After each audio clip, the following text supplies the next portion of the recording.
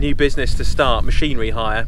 Socially distanced by about 3 or 4 fields away. Crashed into trees. It could be the start of something pretty big, that. Welcome back to the channel, and in today's video we're going to do a socially distanced ploughing video.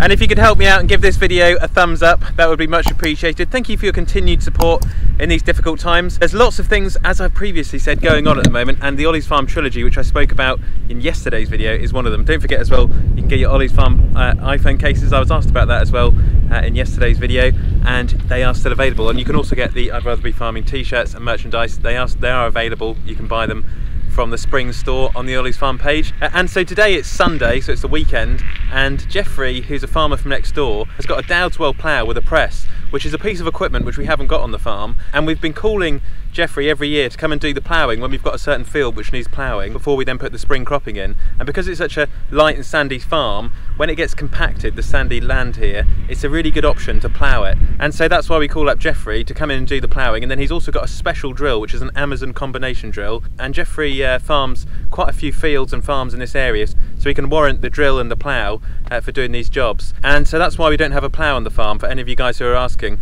I know at the moment I'm looking at my truck. A truck is something I'm going to be using every day for work. A plough is only something which on this farm would be used 1 or 2 days a year, so it makes more sense to invest in something which I'm going to be using a lot more. And also something else which has been a recent development is that I've been scanning the Agri-Hire X-Hire spreaders. So the spreaders which Agri-Hire have, which are no longer available for hire, which then gets sold, there is a 16-ton one which I'm looking at perhaps purchasing for the future. And there's an interesting business development from it, because it's not just about buying it and doing the muck spreading on this farm or going out and doing contracting. It's also a piece of equipment which I can own and hire out to other farmers to use. And with it being the 16-ton model, the one I was looking at, it's a 2 tons less than the 18-ton models, but it's still 16 tons, so it's still quite a good size spreader. So that's an interesting new business to start, machinery hire. Something some of you guys had said to me in the comments section. I had a couple of comments saying, Ollie, why don't you purchase equipment and hire it out? So what we could maybe do is start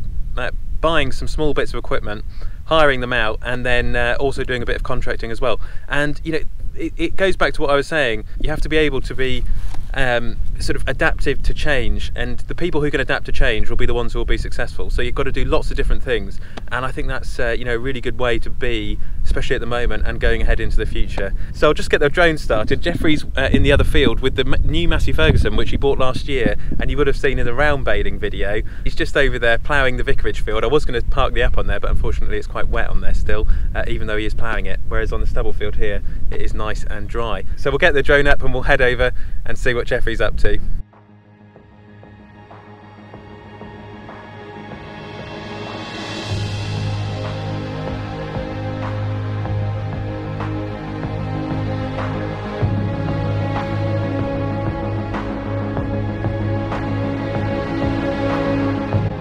And as we can see, Jeffrey's ploughing the land. So for those of you guys who aren't from farming, he's ploughing the land over. The soil is being turned over, burying the organic matter. Once the land's been ploughed, the press then follows where the plough has been and then further breaks down the soil. On this light and sandy farm, it's really easy to work down, so by using a press, it's a really good option for working down the land with minimal compaction.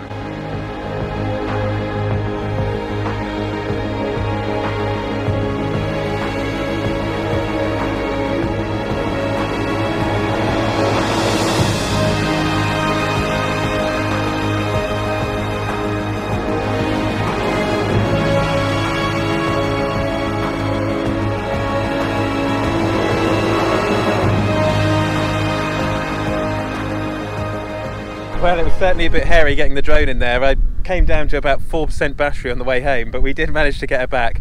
Sometimes I've crashed into trees, run out of battery, and lost drones in rivers before and never seen them again. Every time I get the drone back is always a good thing, and I put it back in a case. So another lovely socially distanced video, socially distanced by about 3 or 4 fields away, so there can be no confusion. Definitely following those guidelines, and I do hope in the future we can start going to shows such as Lama, Agritechnica, Sommet de l'Elevage in France, and also head over to Germany to go and see John Deere's Mannheim, which we've been invited to, but of course due to the lockdown we haven't been able to go to see John Deere. So I really need the lockdown to lift, and it will.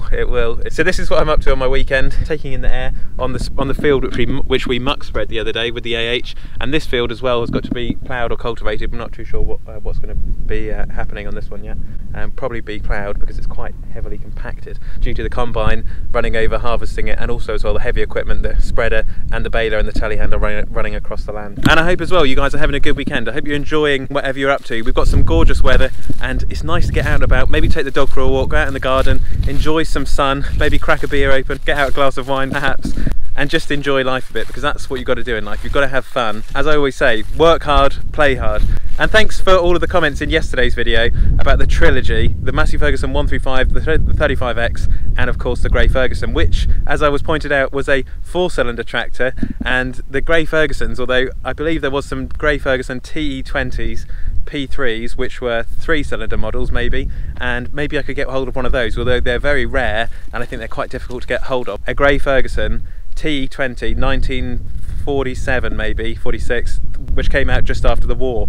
I think that would be really cool to have a tractor like that, which is a real piece of history, because for those of you guys who don't know, just after World War II the Massey Ferguson TE20s, the Grey Fergusons, came out, and they were basically how we got ourselves together food production wise after World War II. So they are really important tractors, the Grey Fergies, so it's important that I get hold of one of those, and of course the 35X and the 135. And as I was pointed out as well by some of you guys out there, the 135's got the sisters, which is the 165, I believe the 175, the 185 and the 188.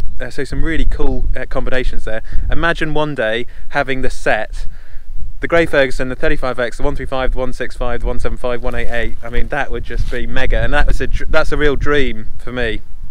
First of all, to have the Trilogy, but to have the full set, that is a dream, and it's something to look forward to, and it's something to aspire to. So that's what I work towards.